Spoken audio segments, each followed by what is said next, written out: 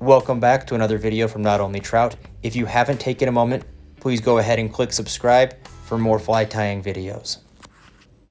In this video, we're tying the Peewee Popper. In the vise, we've got a Daiichi X452 hook in size 6, and we're using some Semperfli classic wax thread in 6/0.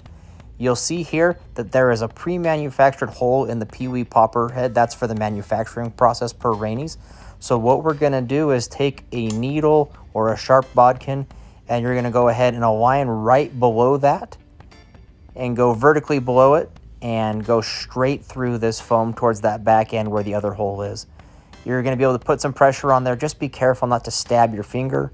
I don't want to be responsible for any blood loss. Once you have that on there, let it sit for a minute. It'll help expand it out. What we're doing now is we're going to go ahead and seat this on the hook just to kind of mock up where it should fit. This way we can put a little thread bump right behind that popper head, and that allows us to properly build this fly without scrunching up our materials when we put the popper head on. I'm going to build that thread bump up a little bit more, make it more pronounced so I know right where it's at. After we do that, I'm going to go ahead and back my thread up to the curve of the hook and grab some marabou. We're going to measure this out so that it's 1 hook length long and go ahead and tie that down. Once you lash it down, preen those fibers out, try and space it out just a little bit.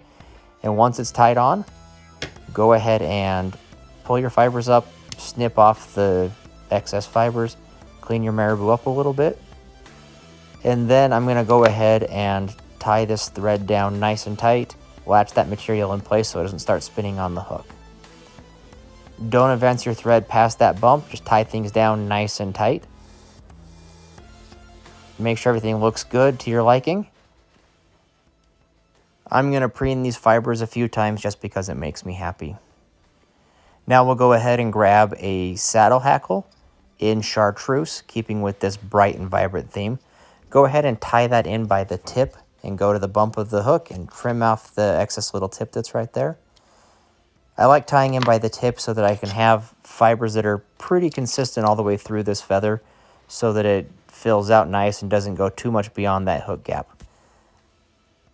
I'm going to go ahead right now and add a little bit of super glue to increase the durability of this fly. Don't add a whole ton or you'll become goopy and stuck to your fly. But I have just enough here to have the stem of this feather attached to it, and it gives me a little bit of extra durability when this fly inevitably gets smashed by some hungry bass and big bluegill. So we're going to do some tight touching wraps all the way up to that thread bump, and go right up to the end of that thread bump so you know right where to tie off so you can put that popper head on. And once you get up there, preen your fibers back, make sure you're in the right place. Go ahead and get ready and tie that in with a nice locking wrap. So you'll see me pull the stem forward, pinch it off, and then tie it down. And then what I'll do is pull that stem forward after I get it locked in place one more time. Pull that stem forward and snip it out of the way. Go ahead and clean things up just a little bit. I have a few fibers that went skewy on me. And now I'm going to go ahead and build a little thread body right here. This gives a place for the super glue to help attach to the popper body when we put it on there. I'm going to go ahead and whip the finish, take my thread off so I'm not worried about it anymore. And because of habit, I'm just going to go ahead and do a second one for fun. So I'll go ahead and trim my thread off now. And I'll go ahead and grab the super glue again, and we're going to put that on this thread. You're going to want to put it on closer to the eye of the hook because when you slide the popper body on, it's going to go ahead and push everything towards the back of the fly. So I'm going to start seating that on there now. Spread that glue out a little bit, put that on there, and slide that all the way back. When it gets back there, for me, I just realized that I didn't line it up properly. So angle it downward a little bit to get your hook to go straight through the stem of the lower piercing that you have so you can get that popper body to lock into place correctly.